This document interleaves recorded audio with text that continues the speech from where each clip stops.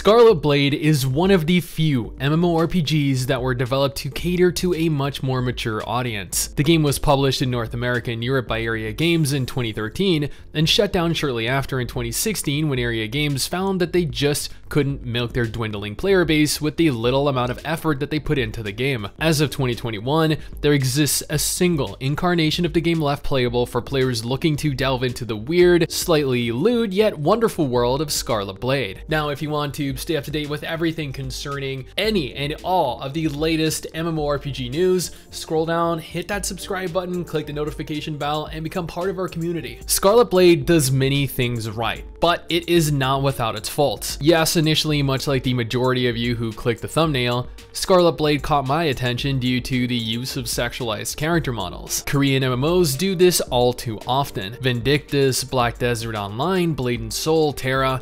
Regardless of the type of game, regardless of the developer, there is one resounding similarity between each and every single Korean MMO. They are all pay to actually, you know what? Okay, there are two similarities. They are all pay to win, and they always have absolutely amazing looking character models. But often underneath that shallow surface, you'll find that the games themselves are equally as shallow in terms of complexity, depth, and sheer content. Scarlet Blade offers some beautiful classes, all of which, with the exception of one, happen to be women. Yes, the classes are gender locked, a staple of Korean development. And while that was definitely limiting, you were given quite a few options for customizing your character. While nowhere near as extensive as many current generation Korean MMOs, with the entire Korean MMO genre priding themselves on the extent of their customization options, you could create something that looked and felt unique. This was further solidified by their skill trees. Each class has a wide selection of different skills that they can distribute skill points into. While I'm certain that there were some cookie cutter builds, you know me,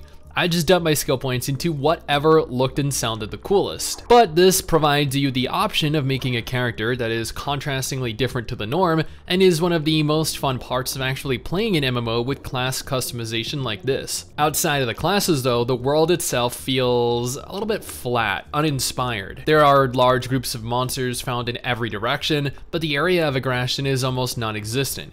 This made it very difficult for someone like me who enjoys grouping together large hordes of monsters and AoEing them down to really enjoy the combat, coupled with the fact that the vast majority of quests that I came across over my week-long playthrough were go ahead and kill 10 or 20 or 30 of X monster, or obtain 10, 20, 30 items from the very same monsters we sent you out to kill literally 5 minutes ago, and you have yourself a very limiting, unenjoyable leveling experience. Now, don't get me wrong, this isn't really all too different from the vast majority of other MMOs out there. It's more of the fact that the monsters just had such large pools of HP, they didn't really react to engagement, and provided no real challenge that questing became much more of a chore than anything else. Thankfully, you can both accept and complete quests regardless of where you are in the world. This means that you're not moving through centralized quest hubs within each zone. Instead, as you complete your current quests, new ones instantly pop up, and you can begin those right away. Speaking of the combat though,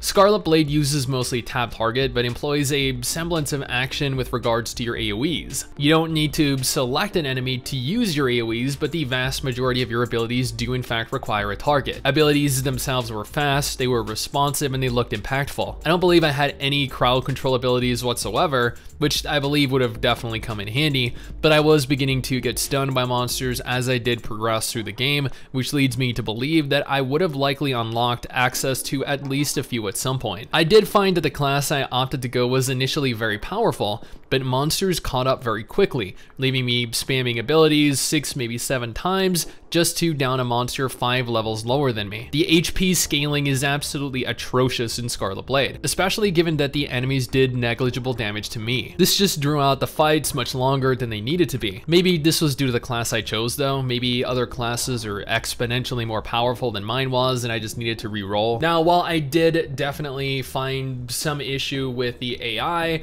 while I definitely had some issue with the HP scaling in terms of enemies and my abilities, overall the combat itself, as far as a tab target MMO goes, was definitely above average. I know that there were PvP battlegrounds present within the game, but there was nobody around to actively participate in them with me. I attempted to queue for them, but honestly, no one was ever present, so I just opted to not bother attempting to acquire any footage, even though I really wanted to. There are dungeons and raids within the game. I did my first dungeon, I believe, in the second region I made it to. This dungeon was doable either solo or with a group. It looked as though it was definitely scaled to be easy enough for a single player to complete. Thankfully, as finding other players to run these dungeons with would have proven to be more challenging than the dungeons themselves. I'm not entirely certain how complex the raids are, as I've never really made it to endgame to really get a gauge for it, but given that the dungeons were more or less a room or two with groups of monsters, I'd hope that they provided a little more diversity. I did note that the first dungeon was located in the second region that I made it to a little earlier. I'm not sure if you guys caught that, but yes, Scarlet Blade's world is in fact segregated, much like in Final Fantasy XIV or Guild Wars 2 or Blade and Soul.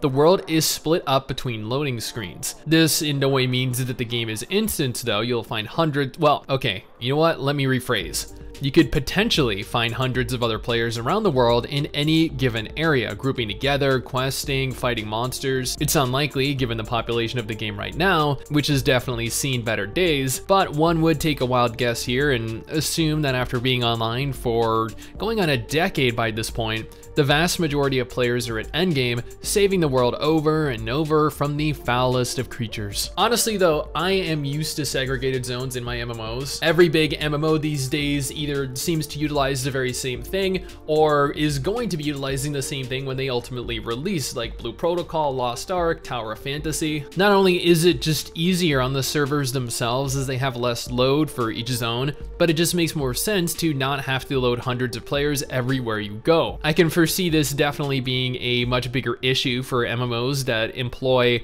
open world PvP like Black Desert or Blade and Soul, but honestly, I have never had an issue with it. Well, okay, in retrospect, maybe playing on a PvP server in World of Warcraft, and you know when you would go and hop on a Zeppelin or a boat and it would take you through a loading screen from one continent to the other, occasionally you would load in completely dead. So that was probably an issue that definitely plagued the PvP servers in a game like World of Warcraft. But other than that one single instance in that one single game, I have never had an issue like that anywhere else. But I do know that some people have an issue with zone segregation due to it feeling disconnected and immersion breaking. Scarlet Blade is a game with an enormous world. There are plenty of monsters to fight, and the questing system makes it much easier to move around the world without trekking back and forth between quest hubs. The combat is above average, and honestly both looks and feels pretty good. There's plenty of customization over your character, both in terms of aesthetic and build. The character models look stunning even a decade later. The game is aimed at a much more mature audience, and that leads to seeing more than what you're used to from NPCs and